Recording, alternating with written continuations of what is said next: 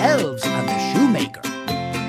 Please subscribe to Booboo the Kids channel for more short stories. This story teaches us that being kind and grateful creates a magical cycle of goodness. When you show thanks and do something nice for others, it makes everyone happy, and good things come back to you too. Once upon a time, a poor shoemaker, through no fault of his own, had only enough leather for one pair of shoes.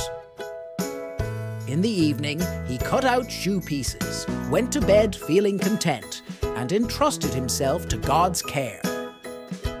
To his surprise, the next morning, he discovered two perfectly crafted shoes on his table. Amazed, he sold them at a good price, bought leather for 2 more pairs, and the mysterious pattern continued.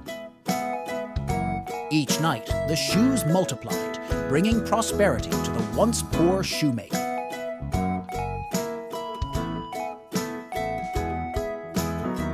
One night, nearing Christmas, the shoemaker and his wife decided to discover who was helping them.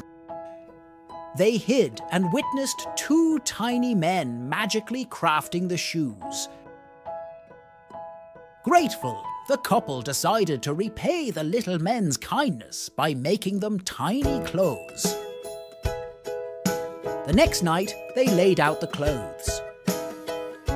The little men, finding no leather, happily dressed in the tiny attire, danced joyfully and left happily. Although the little men never returned, the shoemaker's life remained blessed and prosperity continued. Moral of the story: kindness and hard work make magic in the heart, bringing prosperity from the start.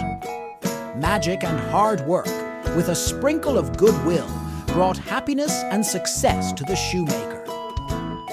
So when we're kind and work hard, magical things can happen. Thanks for watching Booboo the Kids channel. If you like this video, please subscribe this channel and share the video to your friends.